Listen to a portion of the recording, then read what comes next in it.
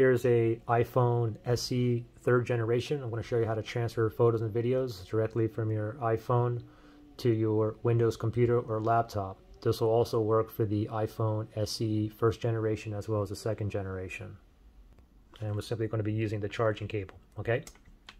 So first thing to note, at least with the iPhone SE 3rd generation, the charging cable that it comes with is a USB-C to a Lightning connector here, okay? So hopefully you have a USB-C or a Thunderbolt connector on your laptop or computer, okay? So I do have a USB-C or Thunderbolt port right here. Now the thing is, if you don't have this USB-C port, then another option with the cable is you can go ahead, if you have one of these laying around, a USB-A to a, oh sorry, this is the wrong cable. So if you don't have a USB-C and you maybe have something like this laying around, it's a USB-A to a Lightning cable, okay? So if you don't have USB-C, you can just use the USB part and plug that into your computer. So let's go ahead and transfer some photos and videos. So I'm going to go ahead and connect my iPhone, plug it in right now.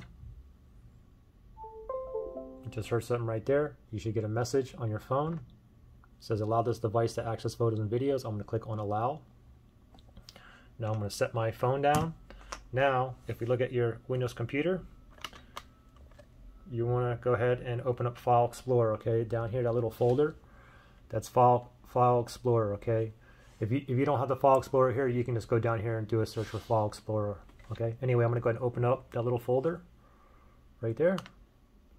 And then from here, I'm going to go down to and tap on this PC right there. And now I see Apple iPhone right there. So I'm going to double click on Apple iPhone. Then I'm going to double click on internal storage. And then double tap the DCIM folder. And then you may have a bunch of folders in here, but I only have one. So let me double tap on that. And I can see all my photos and videos here. Now I know that they are photos if they have like a JPEG file or if it says a PNG. And I know if it's a video, if you had like, it looks like a film right there. You can see that that one's a video, okay? So from here, you can go ahead and save it to your computer. What you can do is, you can go ahead and drag and drop each one individually. I mean, you can even try to drop it on your desktop. And you can see it right here on my desktop. Or what I typically do is, I'll just make a new folder. I'll go to my desktop here. I'll right click on my trackpad. I'll go down to new. I'll go and select folder. And then I'll name that something. I'll just name it iPad. And then what I'll do is I'll select whichever file I want, videos or folders that I want, and I can drag it into my new folder up here called iPad. But what I typically do is I'll just highlight all of them and I'll drag and drop that right into my iPad folder right there and let it go. Give it a little bit of time to transfer here.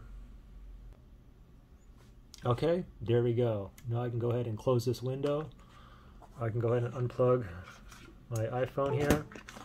And now all those photos and videos are saved onto my computer here under my folder iPad. And you can see right there. And there you go. Saved onto my computer now. All right? Pretty simple. Questions or issues, just comment below. Good luck.